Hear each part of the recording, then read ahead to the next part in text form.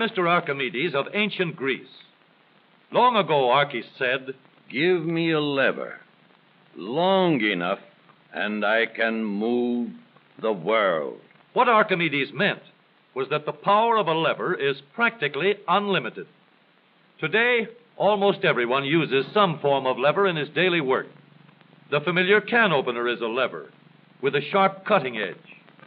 The playground seesaw is just a simple lever, too. It takes a lot of force to start a freight car moving, yet the railroad man can start the heaviest freight cars easily with a pinch bar, a powerful lever which turns the wheel. Tough luck, old boy. Here's a place where a lever comes in mighty handy. Let's take the simplest kind of lever, a rigid bar working on a fixed support called a fulcrum. One end of this lever is twice as long as the other. Let's put a 10-pound weight on this end, and now we'll put half as much weight on this end. 5 pounds, balance 10. If we have 25 pounds to lift, we just use a longer lever. The 5 pounds will now balance 5 times as much. Let's raise the lever in the air, change its shape a little, and we have a crank. Or we can add a second lever and have a double crank. Now the short arm moves 1/4 the distance, but we get 4 times the force. If we want continuous motion, we need more arms. Now we have levers that turn. The larger paddle wheel makes fewer turns, but it delivers more force. A paddle wheel is nothing but a never-ending series of levers. We can make the wheels stronger and lessen friction where the wheels touch each other by rounding off the edges and shaping them into teeth that will slide in and out smoothly. Now, the power flows smoothly and continuously through spinning leverage of gear wheels. Gears are made in many kinds and many sizes. Little gears, big gears, worm gears, bevel gears, and even lopsided gears. Over 100 million gears are spinning over the roads in the transmissions of our automobiles. The transmission is located right at the bottom of the gear shift lever. Let's start from scratch and put together a model of the gears that we shift in our motor car. The shaft on the left comes from the engine. The shaft on the right carries the power back to the rear wheels. To connect these two with gears, we'll need another shaft, known as a counter shaft. These two gears carry the power from the engine shaft to the counter shaft and are always connected or in mesh. This gear on the drive shaft going to the wheels is free to turn around the shaft. We'll put it in mesh with another gear on the counter shaft. These gears are always in mesh and keep turning while the engine is running. To switch from one set of gears to another, our transmission needs a short shaft like this, known as a clutch sleeve. It cannot turn on the drive shaft, but it is free to slide back and forth. On the sleeve, we'll mount a large gear, which we can shift back and forth to mesh with the small gear in the middle of the counter shaft.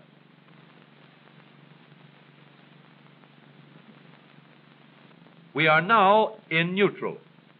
The gears that are always in mesh are turning over with the engine, but the shaft to the rear wheels is standing still. A 3,000-pound automobile takes a lot of force to start. So in low speed, we get the greatest leverage by letting the smallest gear on the counter shaft turn the largest gear on the drive shaft. The engine on this model is running at a constant speed of 90 revolutions a minute. With low gears in mesh, the rear wheel is turning at 30 revolutions a minute, about a third the speed of the engine, but with 3 times the force. The power is going through these gears in the transmission.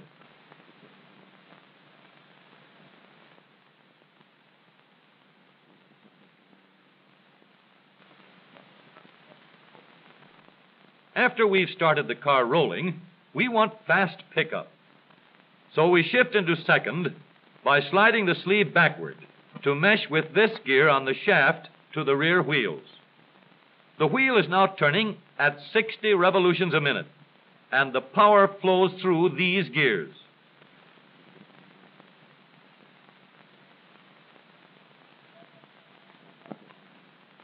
For higher speeds, we let the power go directly to the rear wheels. We shift the sleeve forward so that it meshes with the shaft from the engine. The power travels straight from the engine to the drive shaft. Now the shaft to the wheels is turning at 90 revolutions a minute, the same speed as the engine. But here's a problem.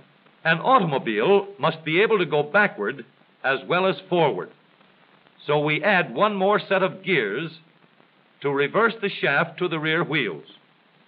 With the gears shifted into reverse, the power travels through the transmission in a path like this.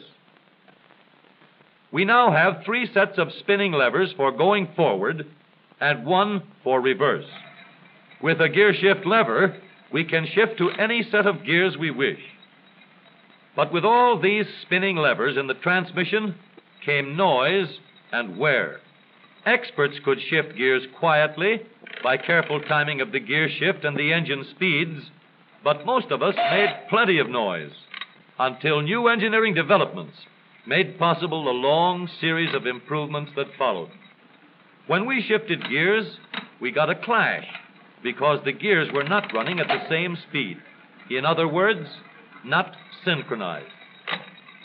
So engineers set to work to develop a synchronizer. The synchronizer works like a cork twisted into the top of a bottle. The cork will turn until it is so tight that the bottle turns with it. Synchro mesh works the same way. When we shift into second or high, the synchronizer brings the gears to the same speed before they come together. The drums won't let the gears shift unless they are turning at the same speed.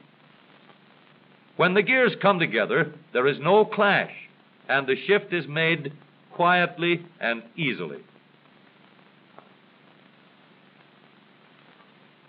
In the transmission of the up-to-date automobile, we have a powerful low gear to give us a strong spinning leverage in starting. A fast-turning motor must set the weight of the car in motion. In second speed, we can change leverage to get going fast at the same engine speed. With the leverage of third gear, power goes directly to the rear wheels, and we can go as fast as we want. Now, every driver can shift gears at any time, regardless of speed. Here is a hill that will give us a real chance to see how smoothly and reliably our spinning levers work in our automobile transmission. This driver is going to let her car gain a speed of 60 miles an hour down the hill.